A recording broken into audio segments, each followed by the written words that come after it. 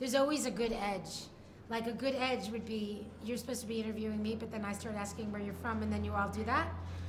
And then it's like, wow, that's kind of, and then you shoot the boom guy, and then you shoot the second camera, and then you shoot her, and everyone's shooting each other. And you know what? That'll end up being much more interesting than anything I could say. You should do that. You'll end up using it in your movie. It'll be the intro to your film, don't you think?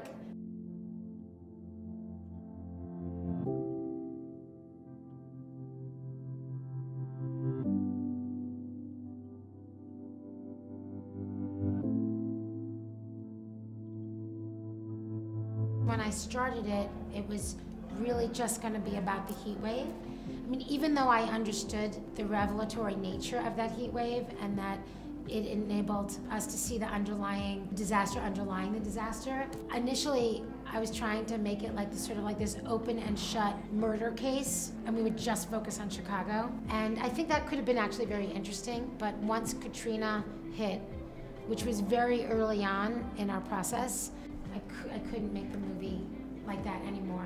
It just, one thing led to another, and I realized that the same process that we were experiencing as a team making the movie, which is this sort of like one thing leads to another, and it's like this onion peel, and you pull it out and you pull it out, and all the maps, one is on top of another, and then you realize that actually there was this underlying map that was even underneath it, and it just gets sinister and sinister and more layered and more layered.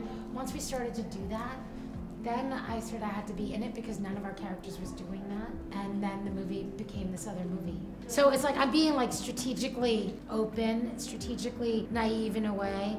People are either very honest, they say things that they don't expect to say, they say things that other people are saying or thinking but they don't even articulate, or they actually self-censor on camera.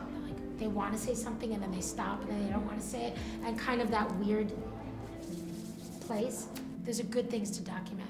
It's great for an audience to see. It gives them the opportunity to think and rethink and realize that they're self-censoring themselves, and realize that there's a space for them to be confused, and out of confusion could come very good things.